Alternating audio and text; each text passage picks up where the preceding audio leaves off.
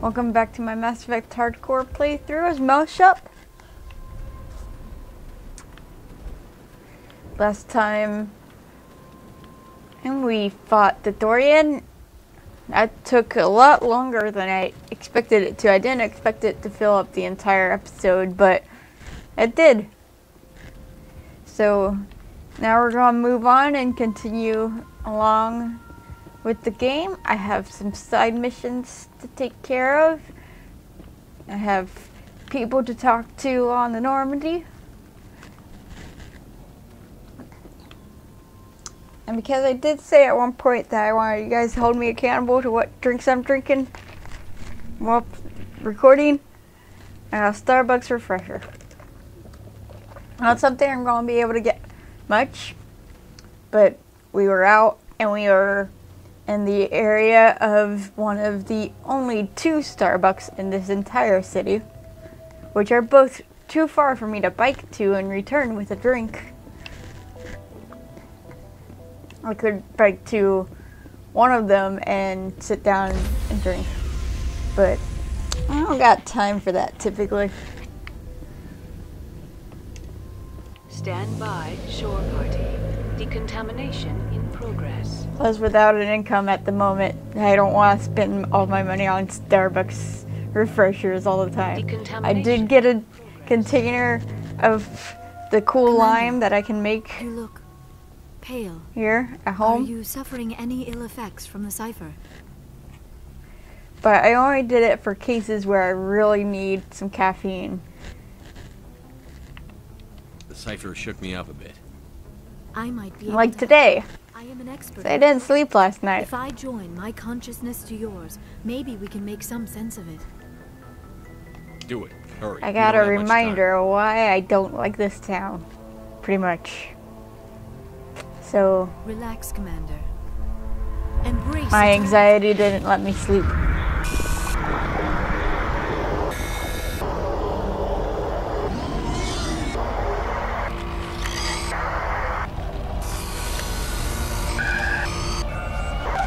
So as a result, I'm super tired. It was incredible. It don't seem like it All because this time, all my green coffee extract. I am sorry. I wish someone besides So Starbucks vivid. though sold it. I never imagined the Sold experience would be so coffee made from green intense. coffee extract You are instead of coffee, remarkably strong-willed, regular coffee Commander. beans. What you have been through, what you have seen, would have destroyed a lesser mind. Come on, get to the point. What did you see? The beacon on Eden Prime must have been badly damaged. Large parts of the vision are missing. The data transferred into the commander's mind is incomplete. You sure you didn't come across any kind of clue or hint? Something we might have missed? Everything I saw, you already know. You were right about the Reapers. The Protheans were destroyed by a race of sentient machines. I think it is obvious there is a connection between the Reapers, the Prothean extinction, and the Conduit. But I did not see anything that would help us find it. What's our next move? I was able to interpret the data relayed through your vision. What was there, at least. But something was missing. Saren must have the missing information. Maybe he found another beacon. If we can find the missing data from your vision, I can... Oh, I am sorry. The joining is exhausting. I should go to the medical bay and lie down for a moment. Dr. Chakwas should take a look at you. That will not be necessary. I just need some rest. Somewhere quiet. We're done here. Dismissed. I've sent off the Pharos report, Commander. You want me to patch you through to the Council? Patch him through, Joker. Setting up the link now, Commander. Commander, Exogenius should have told us about the Thorian. It would have made your job much easier. You might have been able to capture it for study instead of destroying it. The Thorian liked to enslave minds. Anyone who studied it would have ended up as one of its thralls. Perhaps it's for the best then. At least the colony was saved. Of course it was saved. Shepard would go to any lengths to help a human colony. It's not just human. Being human had nothing to do with it. They were in trouble. Admirable. But sometimes Spectres have to make sacrifices. I hope you're willing to do that when the time comes. Goodbye, Commander. We will be waiting for your next report. How come the Asari counselor's eyes, like, they always glow, kind of, in that? It's kind of creepy. Especially after playing Alien Isolation and encountering Working Joe. With the glowing eyes and the complete disregard to human life. Hey, Commander, next time we touch down, let's try not to park the ship in a colony of mutant zombies. Just thinking out loud here.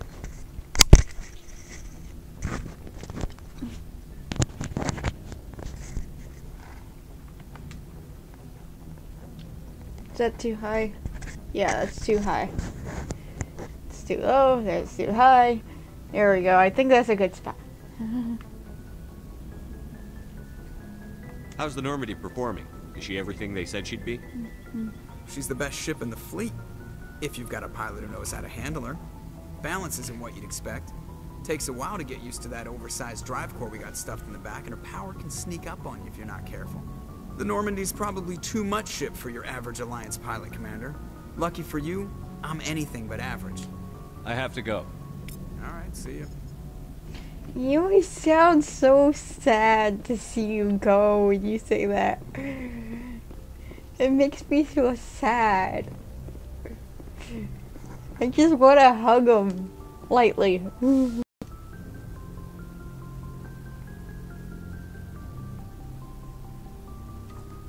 Anything you need, Commander? Just trying to get a sense of where the crew's at. Thoughts? Well, they know about the stonewalling you've had from the Council. They deserve to know what we're up against. They're on your side. They're pissed about the resistance we're getting, especially from our side. I'll have a better handle on all of it when my head stops hurting. Another L2 flare-up. Anything I can do? No, Commander, it'll settle down. It's rough sometimes, but they spike higher than a lot of L3s. Except for you, of course. Besides, I fared a lot better than some after Kinetics was through. Except for you. But I chose Soldier. So why is he referring to Shepard like he has biotics? I haven't heard anything about kinetics in a while. Yeah, they quietly disappeared. Broke up into a bunch of little corps after they botched the training on Jump Zero. After first contact, Kinetics was set up to track Element Zero exposures and develop implants for humans. Once we had an embassy on the Citadel, Kinetics could bring in experts instead of taking it slow. Oh, now you're gonna talk about Is there it. some reason we couldn't learn it on our own? They didn't know where to I start. could have sworn he talked Hell, about it took a this couple of years earlier to on. link biotics and Ezo. Forget trying to get the kids to move stuff. They had trouble just helping them not break their own limbs. And their choice of teachers didn't help much. The only experts would have to be aliens. Dead on. Turians, actually. That's why Kinetics kept it a secret. They were afraid of what people back home would think, asking the Turians for help when we just fought a war with them. The Asari would have been more acceptable than the Turians. Yes, but the company didn't go through the Citadel. It would have made Earth look weak, so they discreetly hired some Turian mercenaries. I'm sure Kinetics did what they thought was best. It wasn't best for us. They brought in an ex-military Turian named Commander Vernus. A real hard-ass. He basically had a free pass to break us if it would turn out a decent biotic. Kind of spiraled from there, Commander. Did he ever face charges for that? He got his, yeah. But like everything else at Jump Zero, it was under the table. The less said, the better. Anyway, this is ancient stuff. But you tell female Shepard about what happened. Commander. We're here to make history, not rehash it. What's your opinion on the last mission? I mean, really. I'm glad there aren't many aliens like the Thorian, but I don't think my stomach could take it. One of my cousins has an agribusiness. I was thinking of calling him.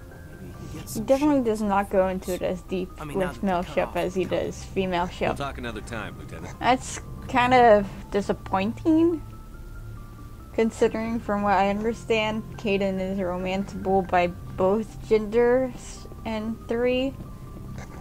I mean, you would think that because he is is interested in both. That he would be as open with both.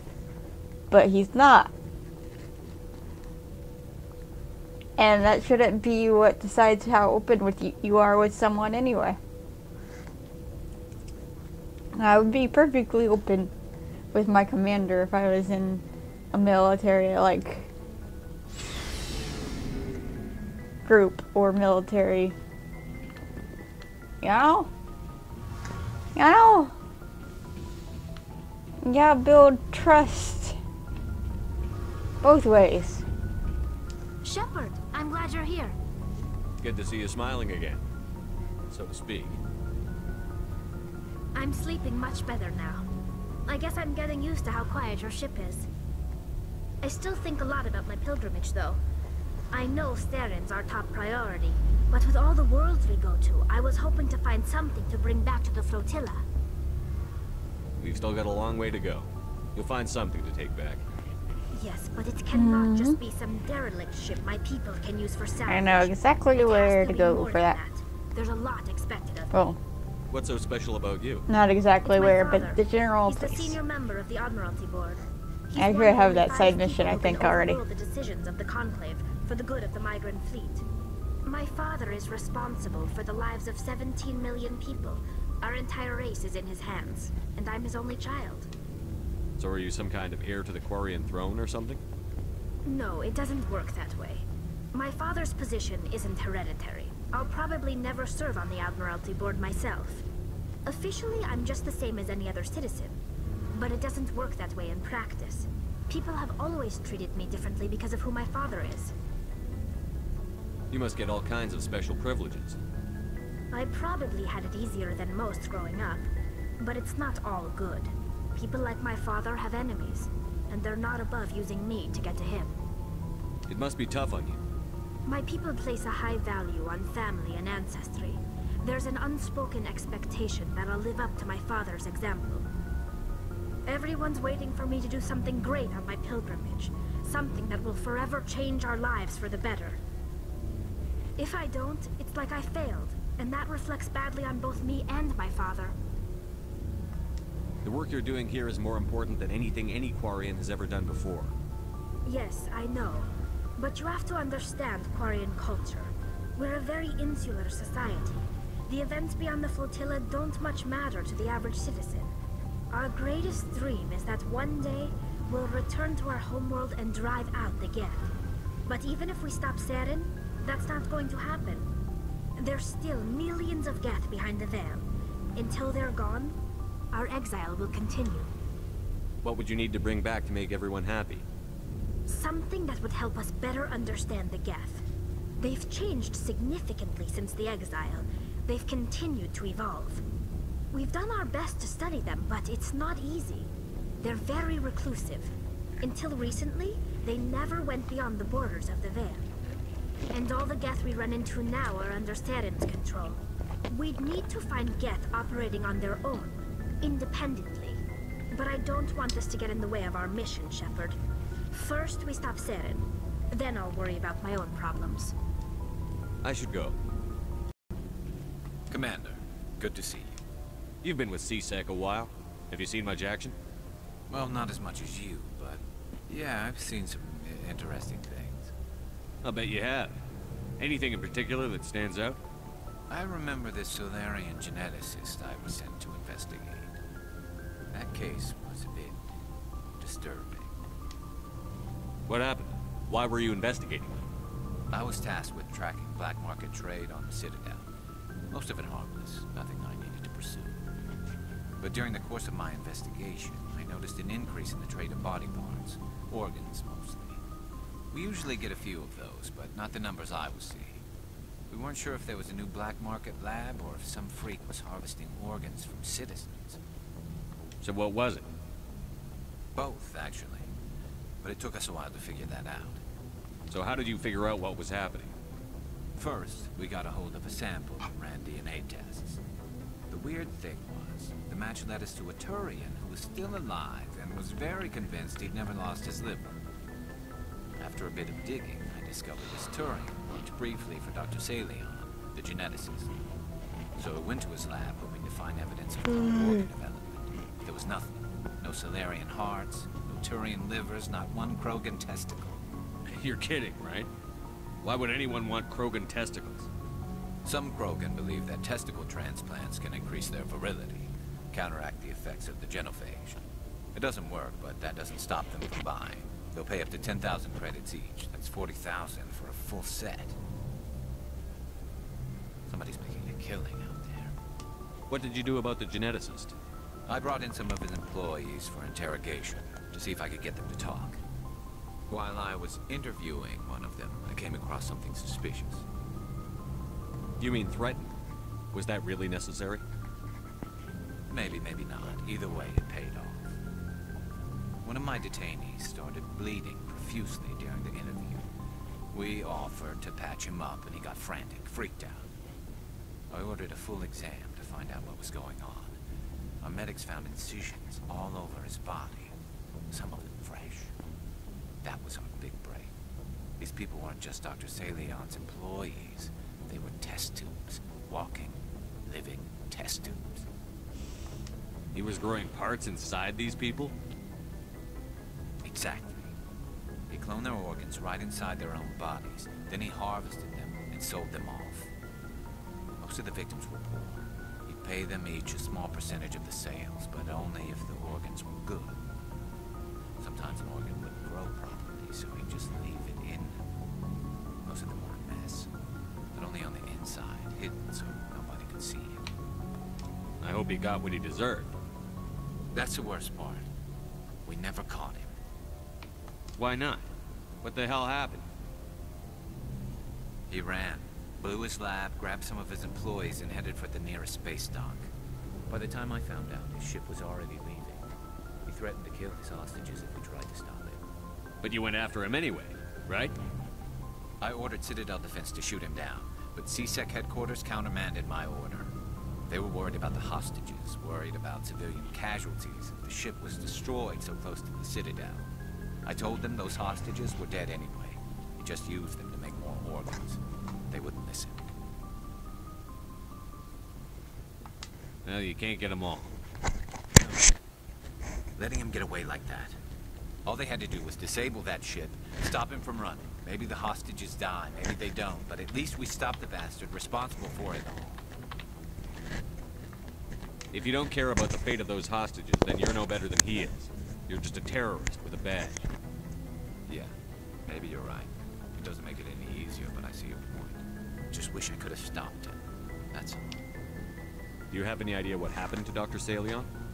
I sent out feelers from time to time, hoping to find something. I thought I'd found him a while back. He changed ships and changed his name to Dr. Hart, his idea of a joke, I guess. I told the military, but they weren't convinced it was him. I got the transponder frequency for his new ship, but I just can't get anyone to check it out. I'll check out the coordinates when I get a chance. I was hoping you'd say that. But Commander, take me with you when you go. If it's Salion, I want to be there when you find him. Always scarce. I would not suggest drinking coffee during a time when you're anxious, no matter how tired you are and how much stuff you have to do. Now I feel antsy. I don't usually get antsy like this off the refreshers. Why did you become a mercenary? Lots of reasons. Such as? Such as, I needed to get out of our system. I needed to eat. I needed to survive. Why not stay and help your people? I tried to help. That's what... What happened? I was betrayed. I was head of a small tribe. We were trying to restore order after the war, but the other tribes were against us. They followed Jared, one of the few warlords who survived the war with the Turians. But he was old, and so were his ideas. He wanted to continue the war. He wanted us to fight. Turians, Solarians, each other. It didn't matter who, as long as we were fighting. What did you want? I just wanted Jared to shut up. to stop his ranting. I wanted him to stop leading the tribes astray. But he couldn't understand how much things had changed. We didn't have the numbers to go to war. Even if we did, the genophage made sure we couldn't replenish our numbers fast enough. I told them all to forget about war. We needed to focus on breeding, at least for one generation. And for a while, we were getting through. Some of the tribes started coming around. I take it the warlord didn't appreciate that. No, he didn't. He arranged a crush with the tribes. A meeting on neutral ground. He wanted to talk. We met at the Hollows, near the graves of our ancestors. The skulls of our dead laid bare to remind us where we come from, where we all go. It's as sacred as any Krogan place can be. Violence is forbidden. It sounds like a trap to me. You must have suspected as much. I did. But when your father invites you to a crush, well, there are some laws that even we hold sacred. Jared was your father? He was, until that day.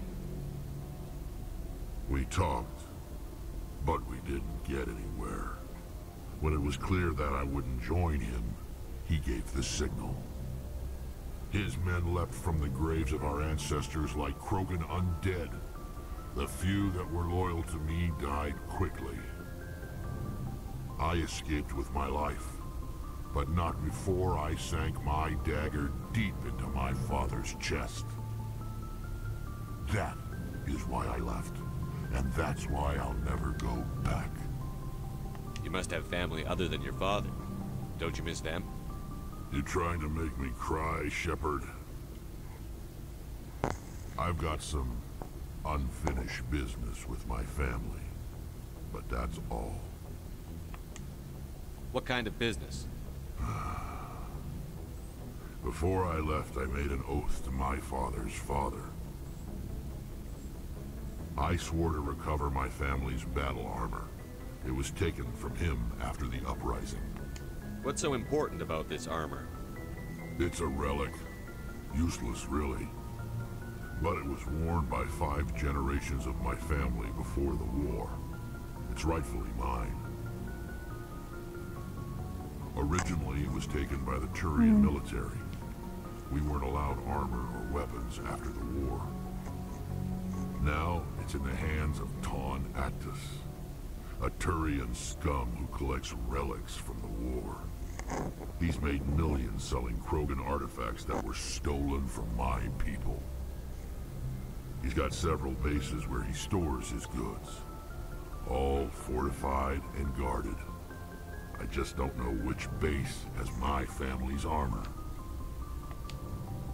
Just tell me where to start looking. I'll upload the data to your nav system. But Commander, I want to be there when you find him. So long, Rex. Shepard. Hello, Rex. But that is all the time I have left for this episode. Every time I go through those conversations when I'm recording, I realize how long it takes to get through them. I never realized that when I've played on my own. It explains why I can sit and play Mass Effect for hours and feel like I've gotten nothing done. It takes a while to get through some conversations, and it takes a while to do some of the things. And my mic doesn't want to quite stay quite as high as I've been trying to get it to. I'll have to figure something out with that. I'm not sure I really like it on my headband. But we'll see. So anyway, guys, like and subscribe down below if you want to see more.